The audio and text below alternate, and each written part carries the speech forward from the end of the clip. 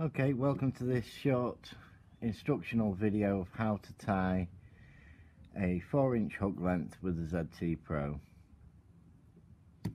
First of all, pull the hook jaws towards you, undo the jaws enough so that you can then put your hook in. Now have the point that's pointing towards you and just place the hook just past the center and tilt it slightly, very slightly, and then nip it up. Push that back into place. Now you want to pull the loop end towards yourself.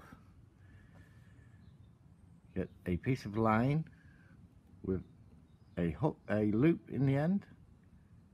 Place that onto the peg. Push that forward.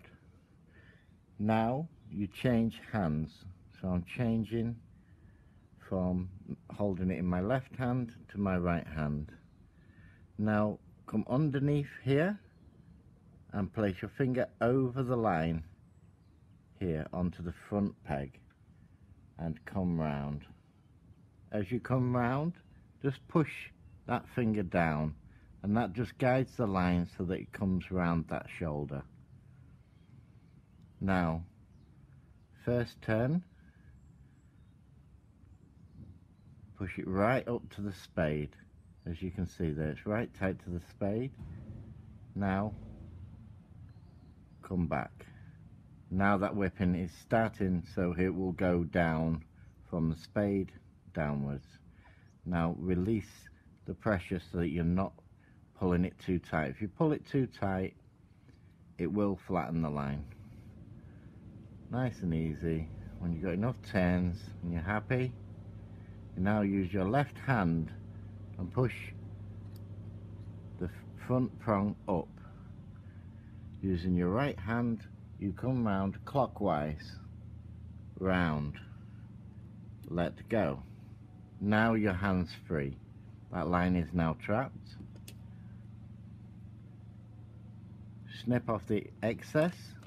Now wet the line before tightening. Okay, now press the back button in and then out. So that's there. Now with the thumb wheel, start to tighten the knot.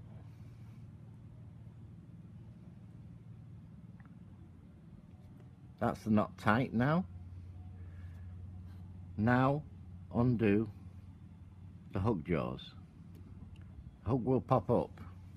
Sometimes with bigger hooks it's not got enough room to pop up, so just grab that. Grab the hook, push the front prong, and then release the anti-reverse. And there you go. You have, you can't see it on that background, just get a piece of black here, a perfectly straight hook length. Now I'll show you how to do a 6-inch hook length. If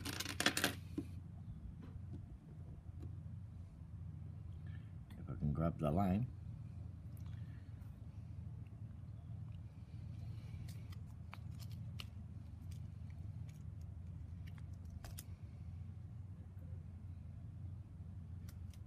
Tighten the non-reverse bearing lock up and place it so it's level with the 2 grooves. Now pull it back. Should already be undone from you releasing the hook, so you just push that in place exactly the same as before, just tilt it slightly. Now push that in place, back. And the only difference that you're doing this time is you're going to give it 1 full rotation, and what that's done, that's going to add 2 inches to that hook length. As you come round, you swapped hands. See how swapping hands, you're coming over the top of the line. I'm coming round, I'm just pushing it to feed it round that shoulder, then top of the spade and then down. Push the prong up and come round. Sometimes you find it easier if you pull it down to that position and you're just coming round. That's now trapped. Cut. Wet the knot. Push the prong.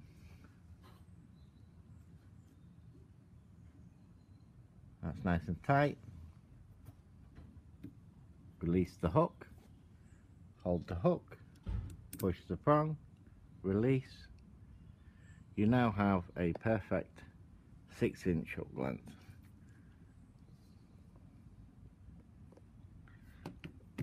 Okay, and it's the same, exactly the same with whether you want a 6-inch, an 8-inch, a 12-inch.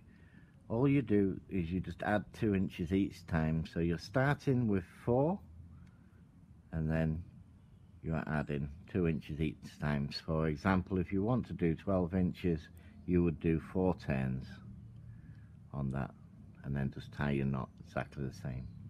Critical part is that line coming round this shoulder, and to do that easily, you're coming over with the line here, you're coming over and you're just feeding it. It's just making it easier to get that line on there. Okay, when you first get your hook tire, it might not necessarily be right for your hook length box. Now you will need to fine adjust it, so do a hook length as I've just explained. Do a normal 4-inch hook length. When it comes off, if it's too short or too long, then you do this. Underneath your hook tire you will see a free Allen key which is included. Take this Allen key and on this top right hand post you just take the cap off. Now we've changed this to 1 grub screw with two holes. The reason being, it just makes it easier not having to undo 2. That second hole is there so that if for some reason in the future someone over tightens it and cross threads it or strips the thread, they've got another hole that they can use. These pulleys are actually used for quadcopters at 28,000 RPM, and they use 1 grub screw, so I don't think anybody will be tying a hook that fast. Okay, so what you do, you just crack that. Now you'll see it's now free moving. So if your hook length was slightly too long, then you would move it this way. If it was slightly too short, then you would move it this way. So you just fine adjust, nip it up. Now you'll find that that's not quite aligned there, and what I find is it's easier to just line it up. Just undo that grub screw there. It's easier to line it up with that to make sure that they're level. And it might take you 2 or 3 attempts to get it dead right. Once it's right for 4, 6, 12.